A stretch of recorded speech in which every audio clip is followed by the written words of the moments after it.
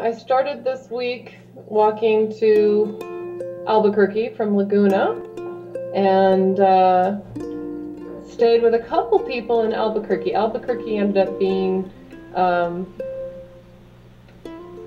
longer stay than I anticipated because there was a giant cloud of smoke. Of the two things I expected to encounter as far as weather goes, I thought a lot about Kansas and tornadoes and Missouri and Iowa and floods. And I hadn't given any thought to giant clouds of smoke. So it did slow me down a little bit. I started the week walking toward Albuquerque. My friend Chris picked me up. I took a day off to buy a pair of shoes. Didn't find anything I liked. For most of New Mexico, I've walked along the highway, I-40 and I-25. New Mexico is interesting because there are not a lot of towns and cities. There's some small towns on side roads, but the roads go like this off from the highway. So basically, at a certain point, I'm like, I guess I just have to walk along the highway. It's not fun to walk along the highway.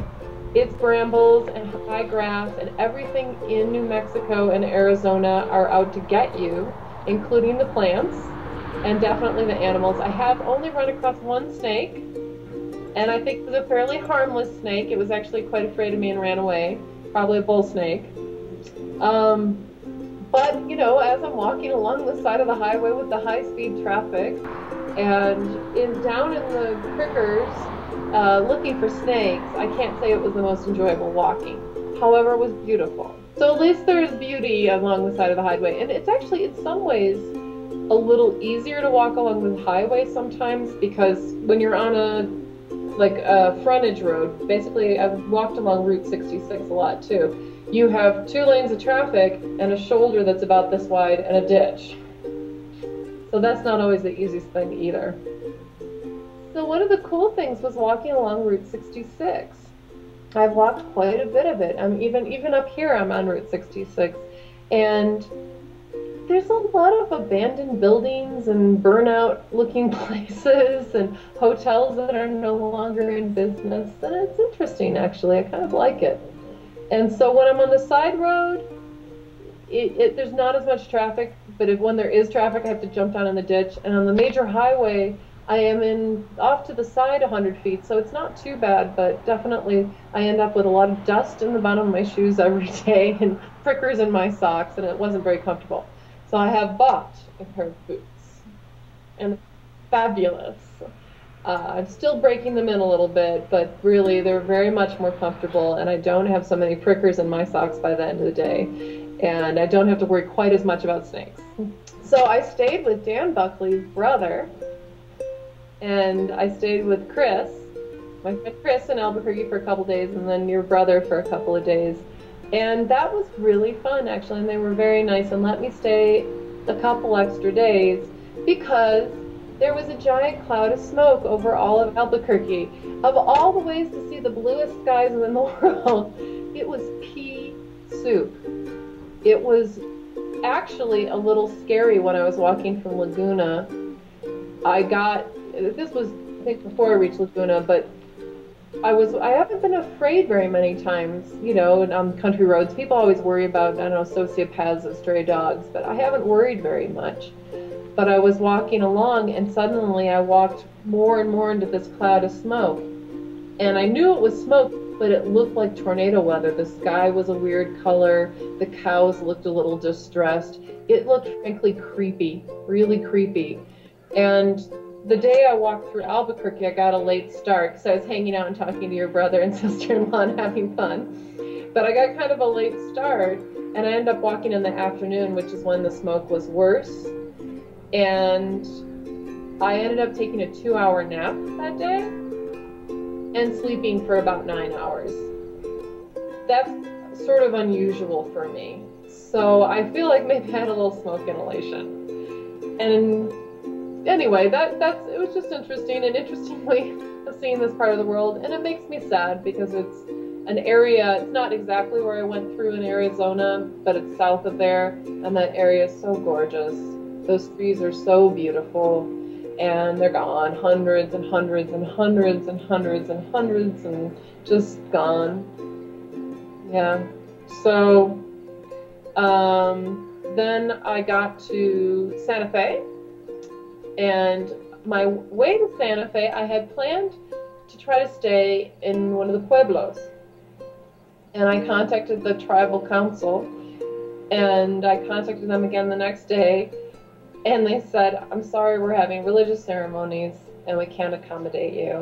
Which, you know, is like a little bit disappointing, but, you know, they block off the streets and everything. Like, you're just not allowed in there. And that I completely respect. You know, that makes sense to me. But, so instead I walked to the casino. I didn't even go in. I had this realization that waitresses are the nicest people. Because I walked to this kind of truck stop diner that was by the casino, and I had a ride arranged. I'd stopped in at the visitor center just because I was going through Bernalillo, and it's this old cute town, and I just stopped in and chatted with them. They're like, wow, that's amazing. And one of the women said, you know, I'm going up towards Santo Domingo. On the way back, I'll just check and make sure you're okay. And it was a good thing, because as it turns out, I couldn't go that day to that area. And I ended up back out on the highway because I wasn't even allowed to walk through there. And I walked to the casino, stopped there, called her, and she came and got me at the casino, but at the restaurant there. But while I was waiting, I wasn't sure about that she was really going to give me a ride. I hadn't gotten a hold of her.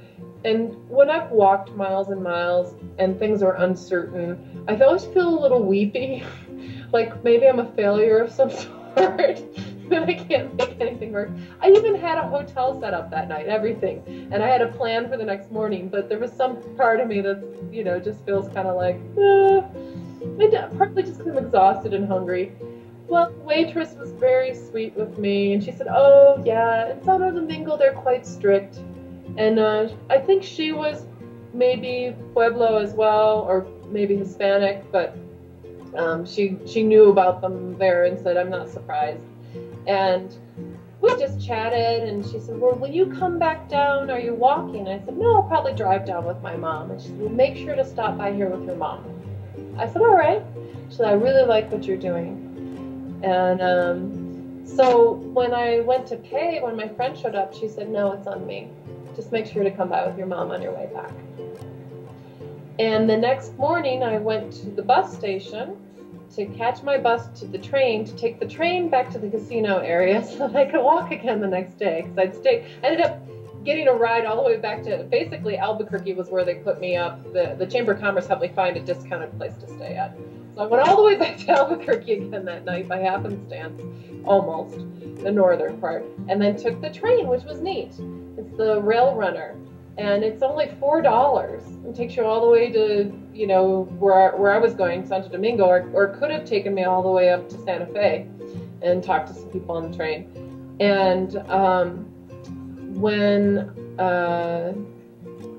I went to the bus station that morning, turns out the bus that takes you to the train that leaves at 7:30 leaves at 7:01, and I had missed it. So, and I'd gotten up at 5:30 that morning to make sure I would make all my connections because I figured it'd take a while to get there.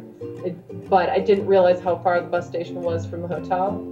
But I'd walked past an IHOP on my way there. So I went to the IHOP and I had a very delicious breakfast. And when I came in, she gave me kind of a funny look and I said, what am I doing, right? And she said, yeah, what are you doing?